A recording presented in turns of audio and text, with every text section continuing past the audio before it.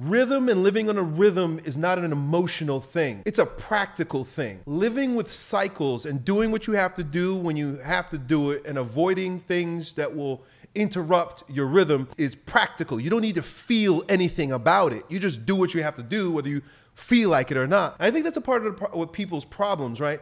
They can't get into a rhythm because they either don't feel excited about what they want to do because they think they need to feel excited, or they have indulged in depressive attitudes about what they're doing. This is just a quote from my dad.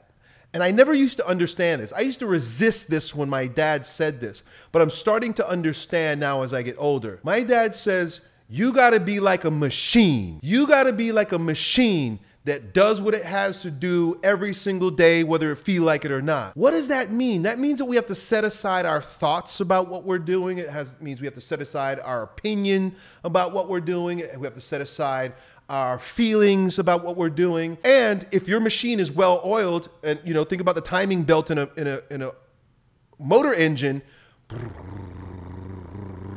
that's a pulsation too, right? Those pistons, the timing belt keeps everything going. So you got to be healthy. So if you got a healthy, strong, rhythmical, purring engine, because you don't pour any junk into the tank and you keep it oiled up, you keep everything balanced, just like that machine, just like that engine, there's no opinion about it.